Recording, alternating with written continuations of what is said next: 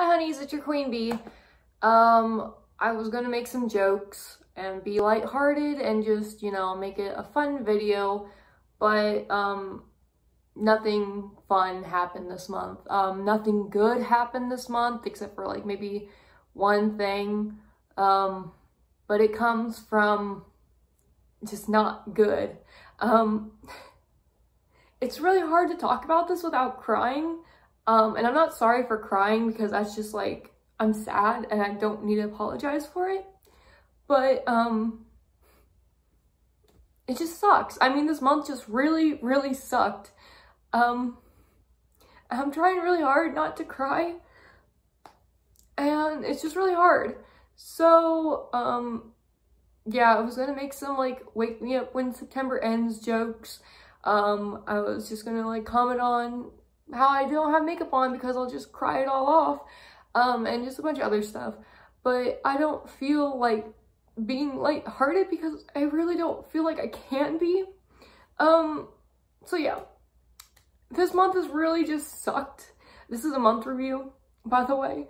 I'm not gonna be talking about products. I'm not gonna be talking about world news because I feel like my life just really came crashing down and I don't know really how to feel about it. I don't even know what happened in the news or anything else because I have been mostly focused on me. And that's really what my main concern was this month. So at the start of the month, I don't know why, but I was just really depressed. I was really sad and just really mad at everyone. I was like in a really dark place and I was just like, I was just out of it. I was really just out of it. I didn't want to do anything. I didn't want to get out of bed. It was so hard. It was just really hard. And I don't like telling people about me being depressed and everything else because there are so many people out there that have it way worse than I do. But at the same time, I do feel like it needs to be addressed in this video. Just because I don't talk about it and I feel like now is the time. But yeah, I'm gonna try to keep this video short. I'm gonna try not to like have like a complete breakdown. But yeah, so I was just like in a really bad mood just every single day, and then I'm trying not to cry. So I was just in a bad mood and I thought nothing could be worse. I didn't even think this was a bad year. I just kind of thought it's a year, whatever, tragedies happen. It's not my tragedy, it's whatever, I don't care. But it's really different when it happens to you. And I guess I really wasn't prepared. No one was.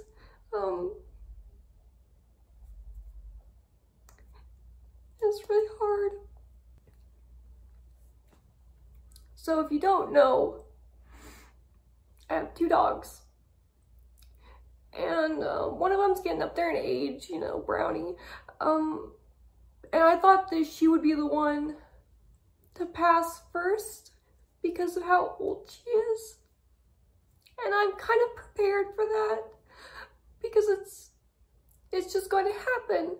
And you think that people who are older, you're just more prepared. You're just more prepared and you're okay with it because you know that you've given them the best and longest life that you could. And then I have another dog, Molly, and she would have been 2 years old in November. And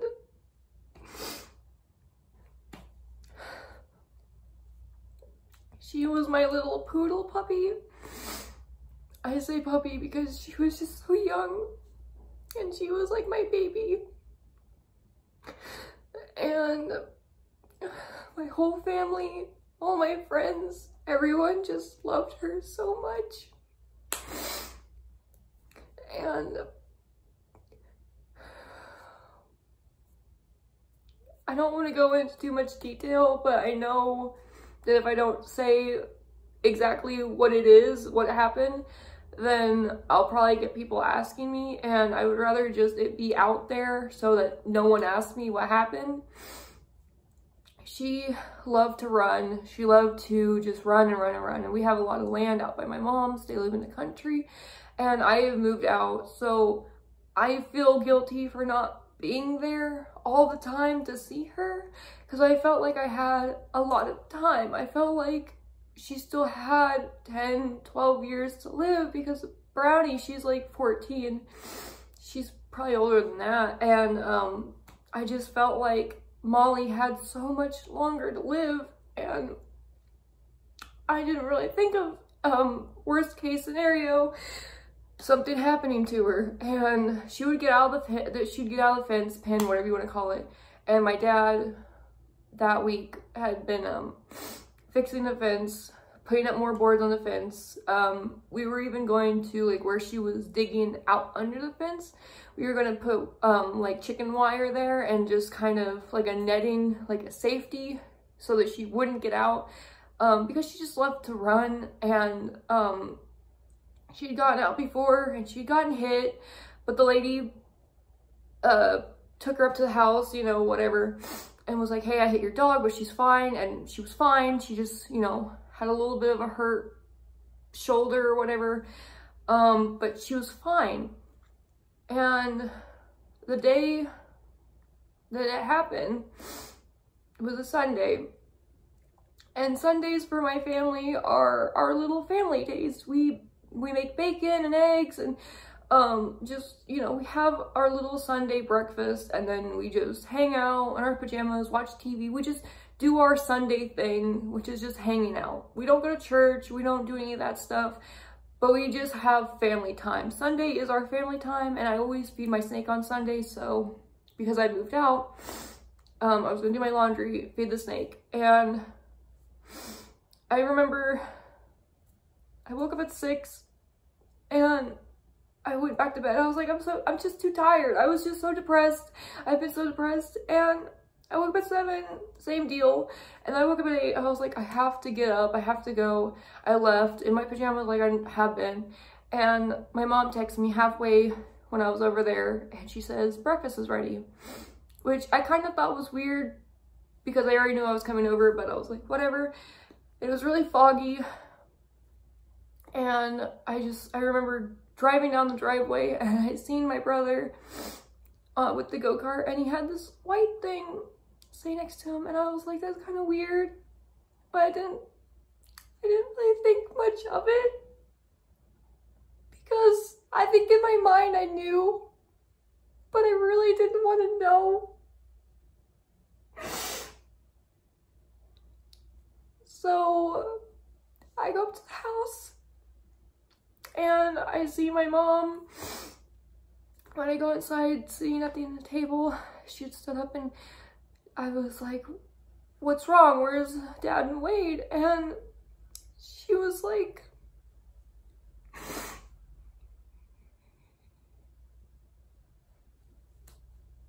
she said, Molly got hit. And I said, well, is she okay? And she said, no, she died. And I was like, no, it couldn't be true. It really just couldn't. Because she'd been hit before and she was fine. And I was like, what happened? What happened? I just remember folding down, and I was just on the ground crying. I was like, there's no way. I was like, there's no way. She's too young. She's just the sweetest dog, and there's no way.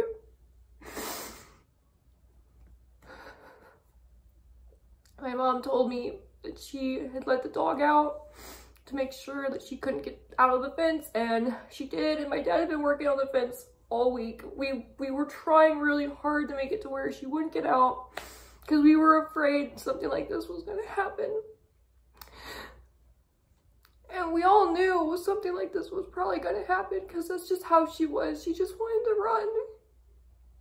She just liked running, and she just That's what she wanted to do.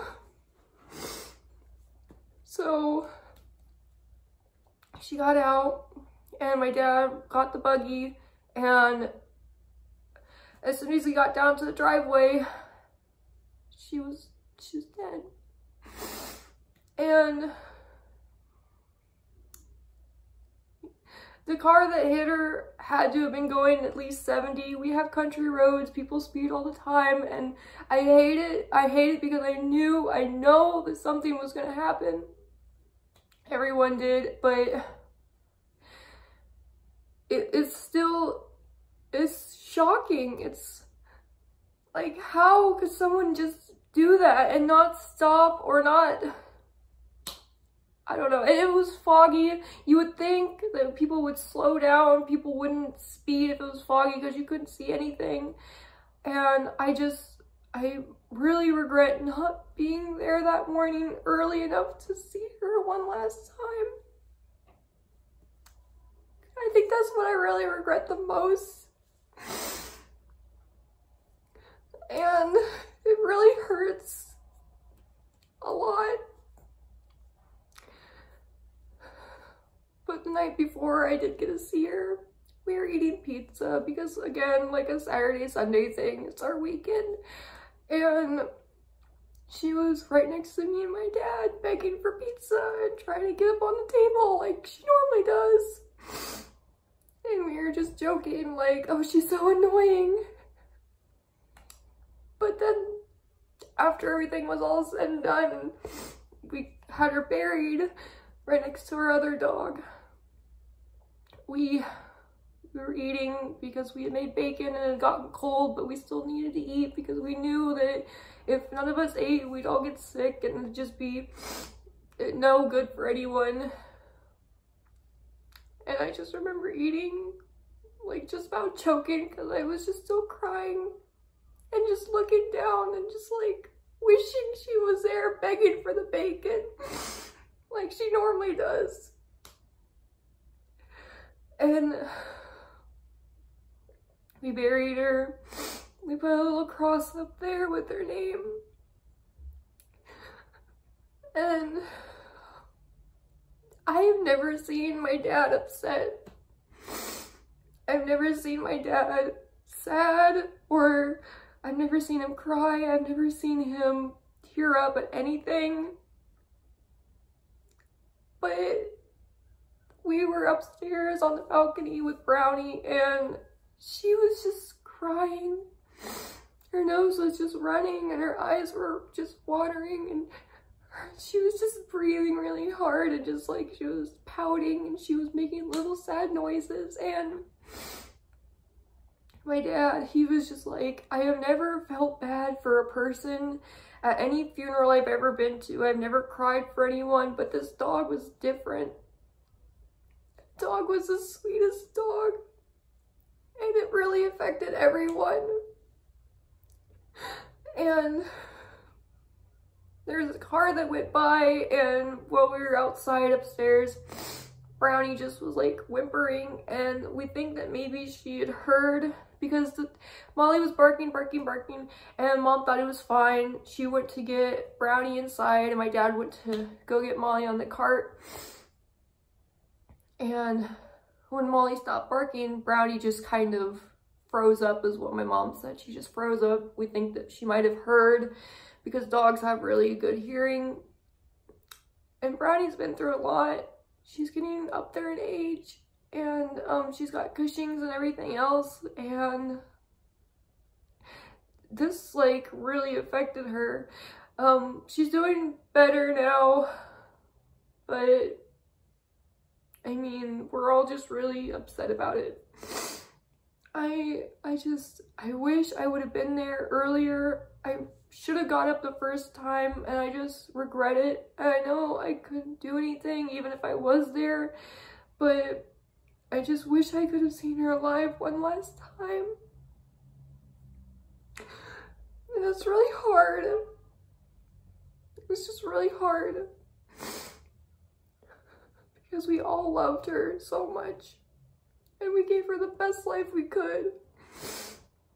But it was just it was cut too short. And it just sucks. I've never felt this upset over a death. Normally I could get over death in like a day or two. I'm fine. But she really had a way of just making you feel like you were loved. She was always there. And I guess in a time that I really needed her the most, she wasn't there. And it really sucks and it really hurts. So I can officially say that 2020 is the worst year. And I wish that things were better for everyone. And I hate that I'm crying, because I've never cried this much about a death. But it really hurts. And I don't know what to do. But we just really felt like we needed someone there. Brownie was really depressed. I'm still really, really depressed. But Mom took it the hardest, I think. Like, you guys think I'm upset, but Mom and Dad were worse. But she's always wanted a poodle. And so we contacted everyone we could. We were ready to spend as much as we needed to buy another poodle. And we finally found someone where we got Molly at. They didn't have any for sale because they were all too young or they weren't born yet. But the woman that we bought Molly from, her mom had gotten a dog. And I guess they share the same dad or same mom, but they're like sisters in a way. But this dog is black, and her name is Abby. So we got Abby, and she's a really good dog. And we're not trying to replace Molly, because there's never going to be replacing her. But Molly left a huge hole that we just needed to fill a little bit of. And so we got Abby from the woman's mom. The mom was too old and she just couldn't take care of the dog anymore. And this dog is about 2 years old, so she's a little bit older than Molly. So I think they had the same dad. But, and she does some things that Molly would do. It just reminds me of her. And I kind of joked, like, you know, Abby smells like and feels like an old woman's old Goodwill carpet. But when I hold her,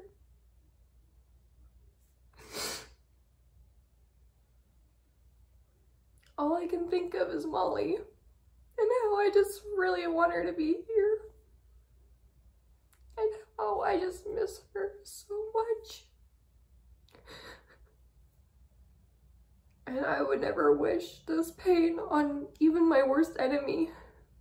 And trust me, I hate a lot of people, but this is just the worst pain. It really feels like losing a child. And as my mom has lost some children, she feels like this is exactly that pain. And her and my dad both said this is something that they would never want anyone else to experience.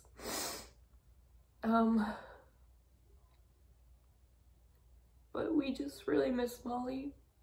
You know, I would like to believe that when she got hit that it was quick and painless and that she didn't feel anything. That is what I would really like to believe.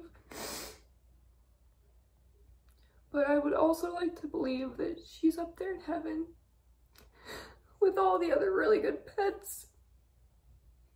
And that one day when I'm old and I've lived a long life, that I'll see her.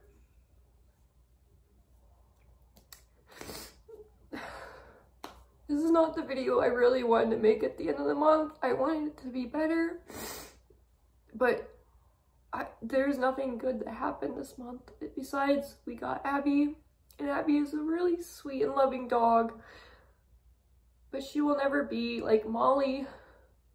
No one will ever replace Molly.